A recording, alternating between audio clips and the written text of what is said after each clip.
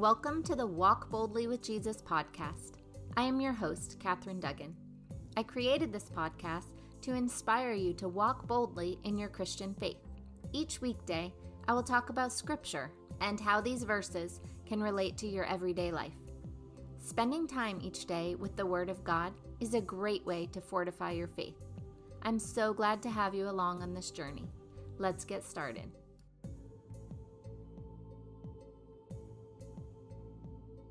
The title of today's episode is, Let's Replace the Bad with the Good. The scripture verse is Matthew chapter 12, verses 43 to 45. When the unclean spirit has gone out of a person, it wanders through waterless regions, looking for a resting place, but it finds none. Then it says, I will return to my house from which I came. When it comes, it finds it empty, swept and put in order. Then it goes and brings along 7 other spirits, more evil than itself, and they enter and live there. And the last state of the person is worse than the first. So it will be also with this evil generation. I heard this verse again last night, and I thought it would be a good one to talk about today, as it can be a confusing one. I know I didn't really understand this verse when I first heard it, and so I thought I would explain what I have learned about it. When the unclean spirit has gone out of a person, it wanders through waterless regions, looking for a resting place, but it finds none. This is referring to when a demon is cast out of a person. It leaves the body, but it doesn't leave the world.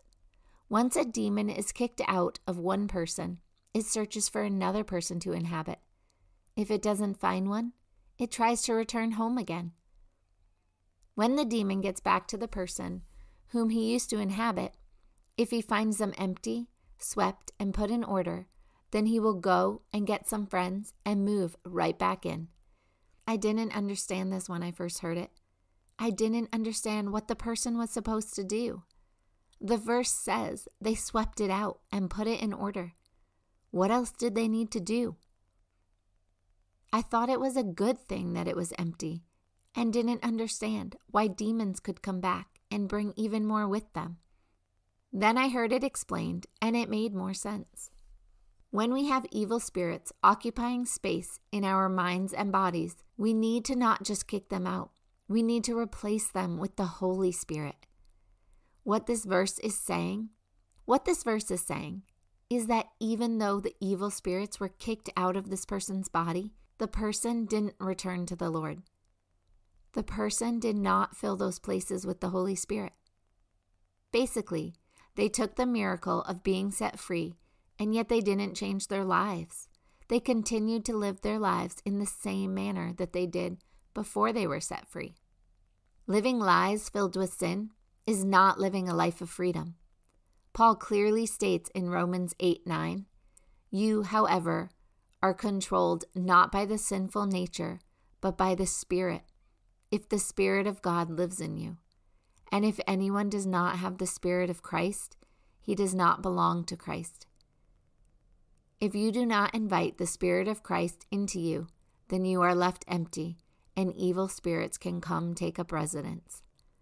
The reason we talked about this verse last night in class is because this quarter is on inner healing, and the teacher was explaining someone needs to be ready for inner healing before they can go through a session.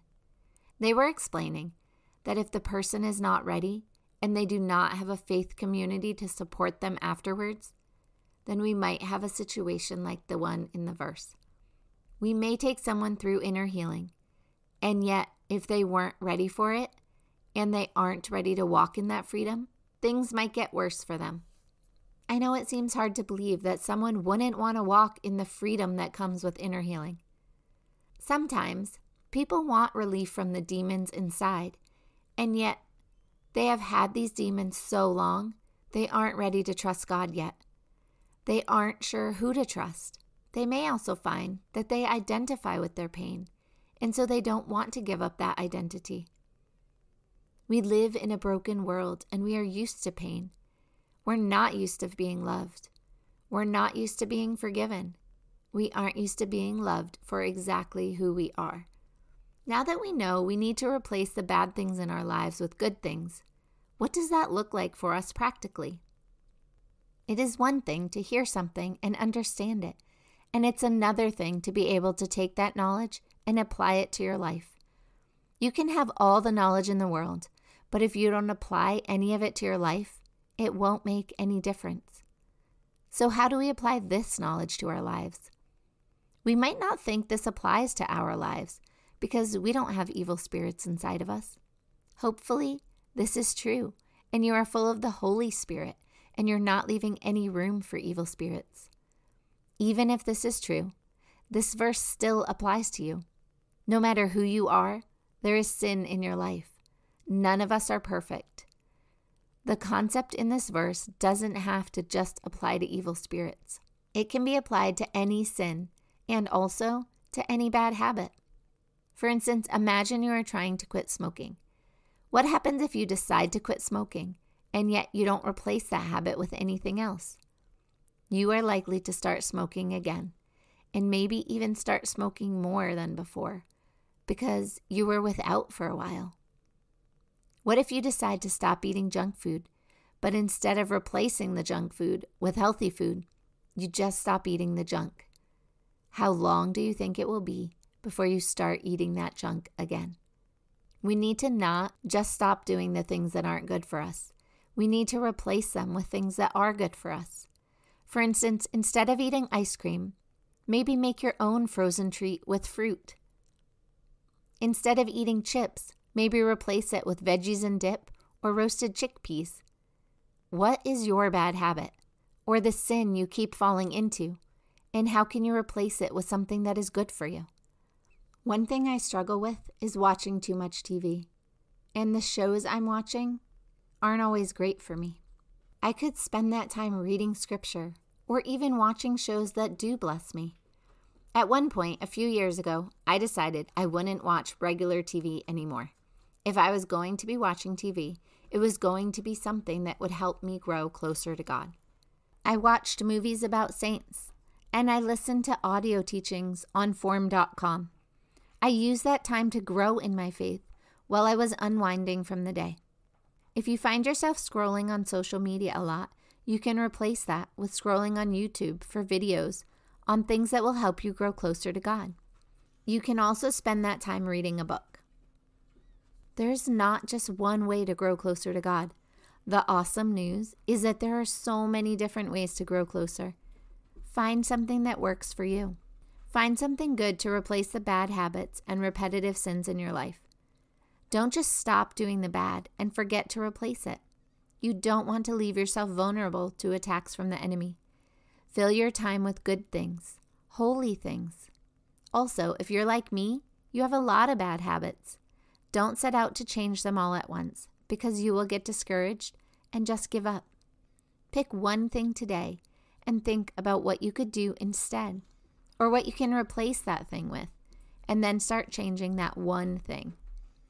You will get to all of them eventually. Just start one at a time.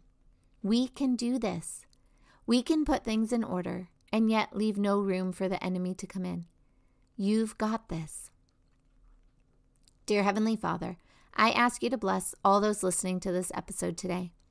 Lord, we want to fill our lives with you and all things of you. We don't want to quit the bad without replacing it with good things. We don't want to leave any room for the enemy. Lord, we want every encounter with you to leave us changed forever.